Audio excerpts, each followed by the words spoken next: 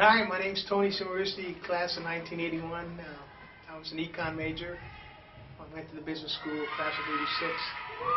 I wrestled all 4 years and played football as well, and lived in Winthrop House here at Harvard.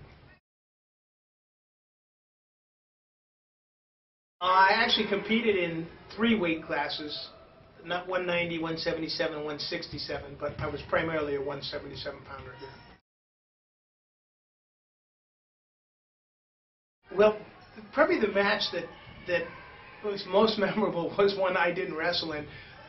It was the match where Andy McNerney was down close to 15 points to Tommy Bolt from Lehigh, and Tommy Bolt made a huge mistake in the third period and chose down, and Andy rolled it up on him, and I think the match might have gone into overtime.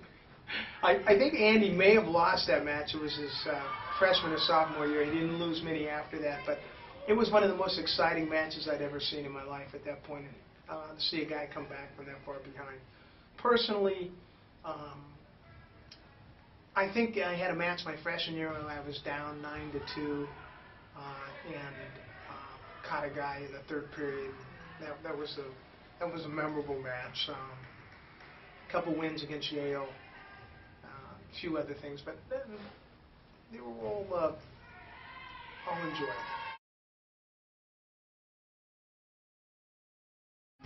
Without a doubt, it was Johnny Lee and the people that wrestled for Johnny Lee, guys on our team. I loved being a part of Harvard wrestling. I was injured more than I was healthy in my 4 years here. And the thing I remember most was Coach and the fun we had together, the experiences we had, and the guys on the team. Whether it was playing hearts on the bus with Wardley and Mulvihill and John Franklin and that crew that ran my first couple of years, or the last couple of years when I was injured most of the time, when we got a great crew of guys in from Andy McNerney and Paul Wiederman and Jim Fills and Fritz Campbell. Terrific wrestlers, but it was the time we shared together. And I felt the same way about the time when I was coaching. Very, very enjoyable experience, both when I was in school and when I was at graduate school serving as an assistant coach.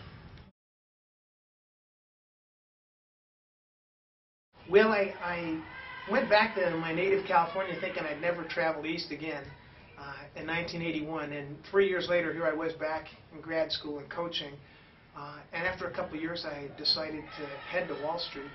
It was an interesting experience.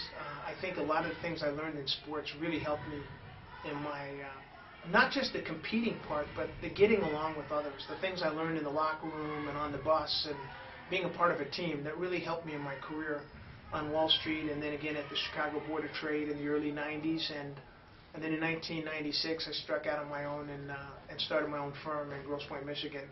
And I think that many of the things that I learned as a wrestler and as a leader were transitioned into the business world and were of great benefit to me in learning to lead and to get along well with others and to learn to lead by serving.